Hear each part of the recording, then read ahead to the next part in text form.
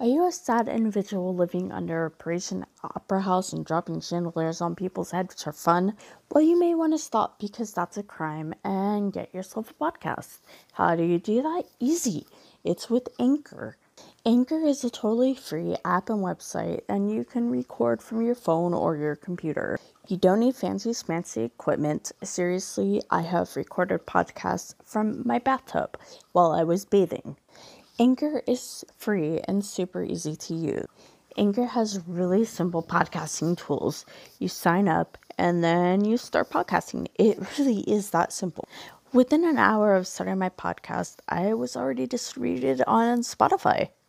Now I'm on Spotify, Google Podcasts, Breaker, and Radio Public. So look for the app or the website. The website is anchor.fm, and the app, just go to your friendly local app store and look up Anchor. That's Anchor. Happy podcasting! Hello, my Hoopy Fruits. This is Sarah from the Kawaii Slutty Bartfast podcast, and this is the first NetGalley review ever recorded on the podcast.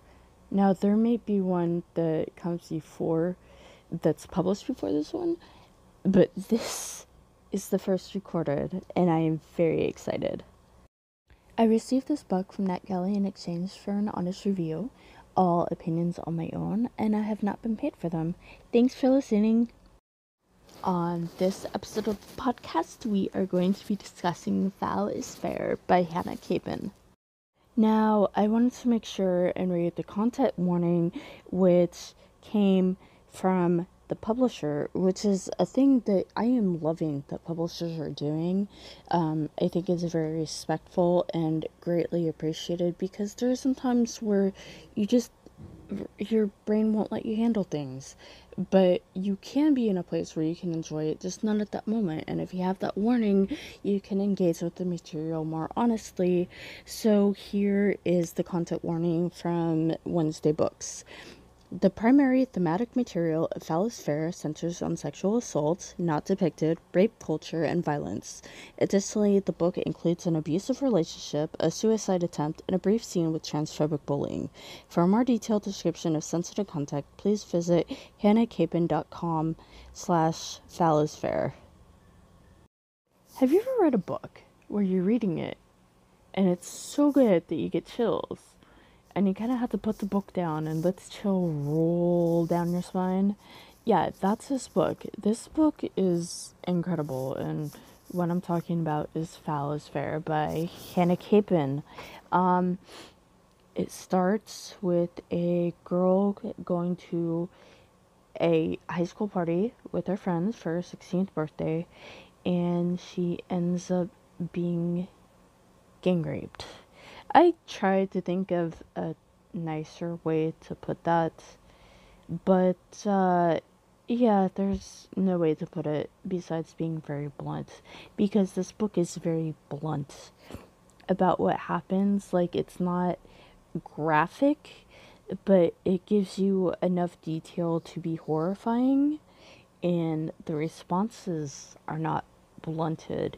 The anger and the pure fury is nowhere blunted, and I think that books like this are desperately needed. And the unfortunate thing is, I think that because of the content, people are not going to want to read it because it's going to make them uncomfortable. And this is a subject that should absolutely make people uncomfortable. People should have to sit with that discomfort and kind of let it roil over their body like the chills roiled down my spine. See, there are parallels everywhere. But anyway, so after L, that's the name that she starts with. Jade is her middle name. It gets out of the party. She plots with her friends to get revenge, and she's going to kill them all.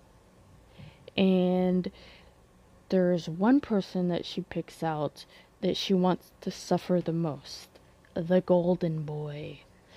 And she wants to make him responsible for killing his friends. Oh, by the way, did I mention that this is a retelling of Macbeth by William Shakespeare? Might have left that out. And it's clever. It is so clever. Like, I really appreciate Capin's attention to the source detail, but not afraid to change things up to keep things from getting kind of bland. So, I've seen some reviews of this book that complain that the reader didn't feel that it was very realistic. That in one weekend, a girl could transfer to a school in an entirely different school district. And here's the thing, the book is a revenge fantasy. It's not really supposed to be realistic, even though it is based on reality, much the way Macbeth was based on. Sorry, I almost said Hamlet for some reason. In I mean, same thing. Like, both of them were actually based on history, but elaborated upon, and that's how you tell a good story. But I will say that there are things that are so. Let's see, I'm looking for a word that's like a step down from camp. Because when I think of camp, I think of things like Rocky Horror Picture Show, and that's not it, but extra. Yes. For instance, not gonna mention names because a spoiler, there's a scene where two characters attempt to fence to death, and that's ridiculous. No person would actually do that. I mean, it is very funny when you think about it, but the book treats it in a way that's serious, and somehow it actually works. I'm not exactly sure how like a lot of the events hit so many emotional beats when it's like if you take it out of context, it's like that would never actually happen. And that's because this is a revenge fantasy. It's not entirely supposed to be realistic. Like, I don't think many people would hear about their child's rape and have her go, oh, well, I'm gonna take care of them all, and be like, okay, honey, that's great. And another thing is that probably sounded like I was complaining. I'm not complaining about it because I really enjoyed it. It's just, it's not supposed to be realistic, and I'm totally okay with that. Another thing that I found fascinating, really quick, and then I'm gonna end this because I feel like it's gone on long enough, is that Jade doesn't expect to get away with it. Like, she does not expect to ride off into the sunset knowing that justice was done. Justin was done too. Whatever. Anyway, she fully expects that she's going to get caught because she knows that society thinks that murder is wrong. But she doesn't, and her pain and suffering is what matters. And I find that so intriguing because so many times women are raised to be apologetic and, sorry, and Jade's not sorry at all. She's gonna kill these guys, and she just doesn't care about the end result as long as the end result is achieved.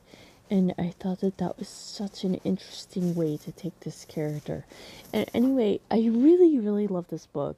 And if you're in the right headspace to read such a thing, I would definitely recommend it. Have a happy day and keep it fruity. Bye.